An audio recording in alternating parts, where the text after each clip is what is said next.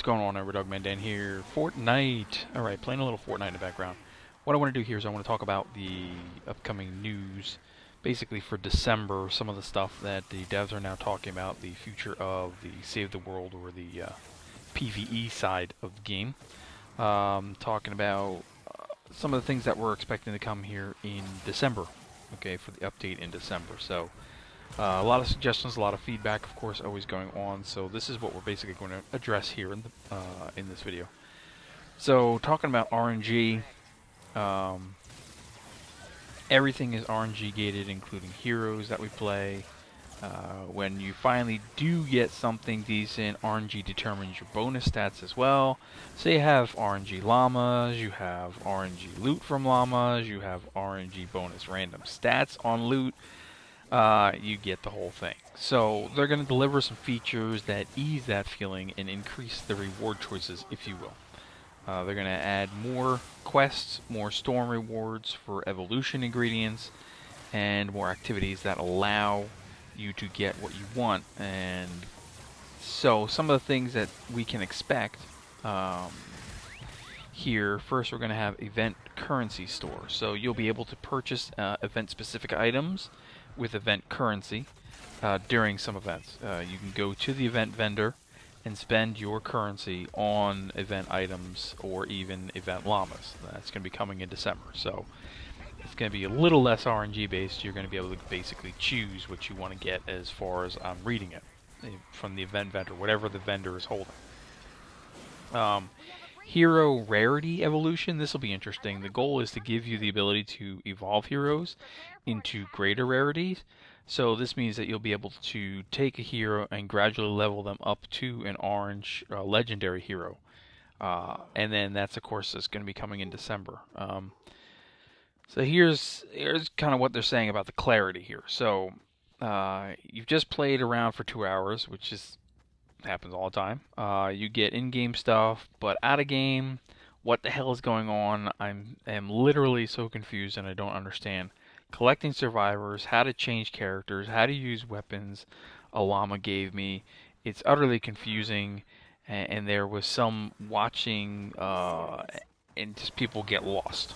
Basically, new players very lost. I've put a couple things out myself personally, but I really could stand to put out some more how-to stuff to help others out.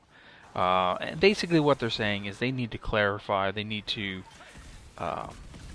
remake the UI and the UX easier for people to understand. The goal is that when you get your loot, you should be crystal clear about what you can do with it, and that's it. And obviously there's definitely some rough spots. So some of the things that they're going to expect, or we're expecting from this, is accessing your inventory from anywhere.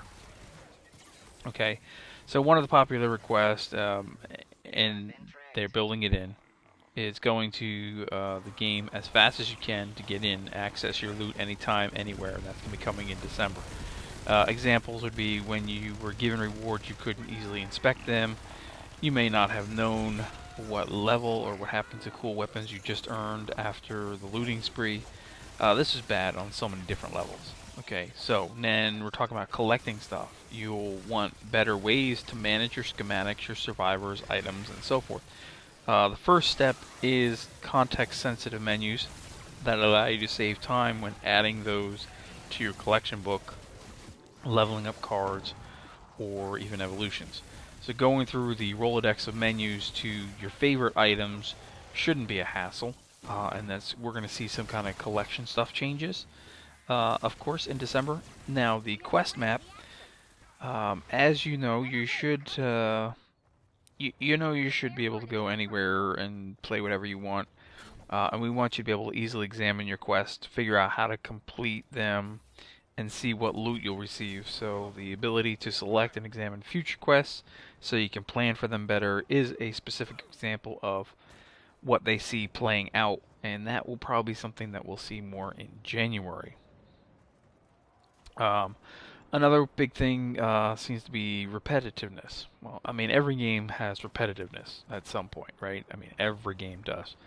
One of the complaints is that people get bored after a while in-game because it does get repetitive early on. The first few dozen hours, the missions that you do the several mission types, the rescue, the survival, the destroy, campments, atlas, retrieve data, ride the lightning. You do them over and over and over and over. As Fortnite grows, they want to evolve and polish all their stuff. So you used to like the survival, the challenge, the horde, those things. They want to keep growing them and making them better. And they also want to give you new and exciting experiences, so they're planning on introducing things like mini bosses into the game. So in terms of mini bosses, we'll see these new baddies in different parts of the game, and they will spice up the gameplay with a variety of new behaviors. They want to add flavor to your basic encounters and shake up the moment-to-moment battles. This gets us one step closer to true boss creatures, and this is something that they're going to introduce in December, the mini bosses, and how it plays out we shall see. With the game being unfinished, which means progression is relatively pointless, you can enjoy the game equally as much at all power levels. Now what they're saying here is that once you get to about 60 plus hours in the game, the quests become more procedural, and you'll be continuing building the story-driven campaign, as well as offering events and more competitive experiences for endgame content. Now I am way past 60 plus hours, and I'm only partially through my Plankerton stuff because I've been so involved in all these events that have happened over the past 3 months that I just haven't actually gotten into the main portion of the game. So, but as you get farther in, there's more stuff. So they want to be able to change that.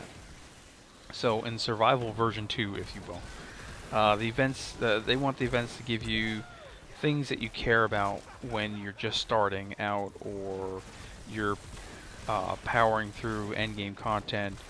You've helped us with the survive mode to be better and a lot of suggestions, so giving you the ability to vote, like skip days was one popular request we'll be putting into the next round of survival, which will be coming in December. So if you remember Survive the Storm, it was very long because we sat around during the daytime points, and some of those you could have easily skipped once you were ready.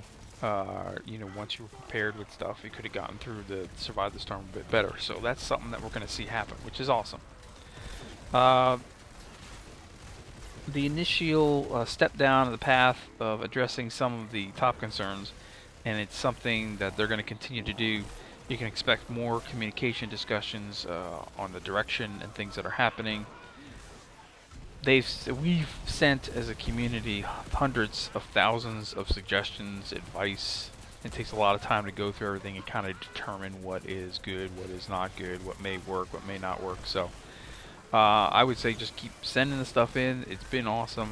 You can definitely tell the difference as they do take these suggestions and ramp them into the game.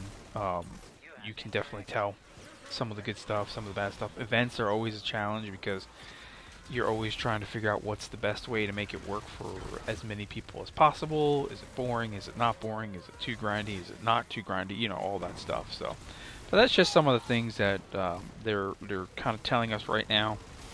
So most of these things we're going to see coming in the December update. We got a couple of things in here that'll be coming out in the January update, and I will definitely be talking more about those as I get more information.